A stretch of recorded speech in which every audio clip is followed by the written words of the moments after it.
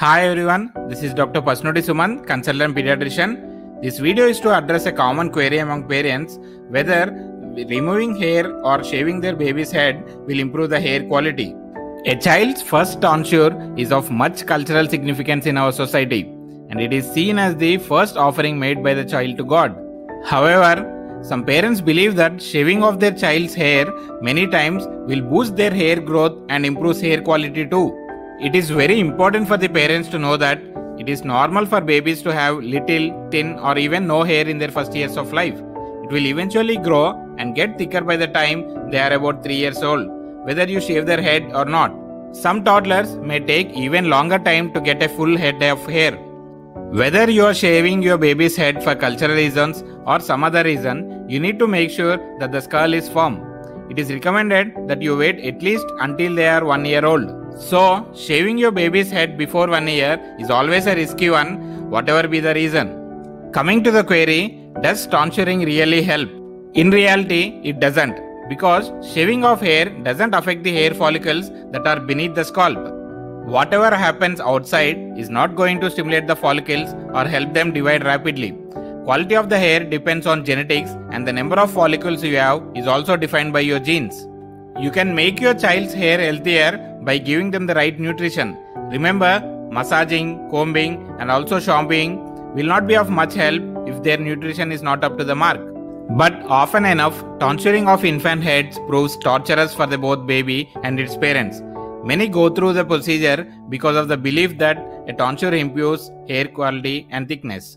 Color, curliness and thickness of hair are genetically predetermined and cannot be altered by any number of tonsures. If your child has inherited good hair and skin genes, it will automatically show in a few years. Typically, hair follicles begin to develop on the baby's scalp between 2nd and 5th month of pregnancy. No new ones are developed during the course of one's life. Here are the few things you need to keep in mind before shaving your child's hair. Do it when your child's head is a bit firm. Newborns have delicate heads and the sharp edges of a razor could hurt them very badly. If you don't need to shave your baby's head too soon or within the first year, then wait up to 2 to 3 years to do it.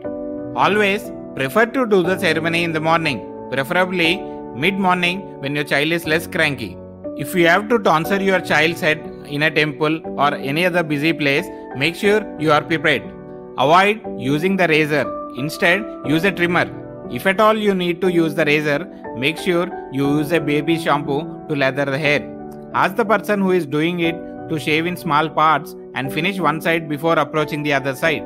While the process is on, distract your child by playing or talking.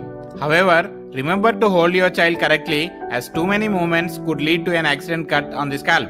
Applying sandal paste to the heads is commonly seen in temples, and this process will clog the pores on the scalp and prevents them from breathing. So, don't allow your child's head to be slathered with sandal paste until and unless there is a cut or bruise.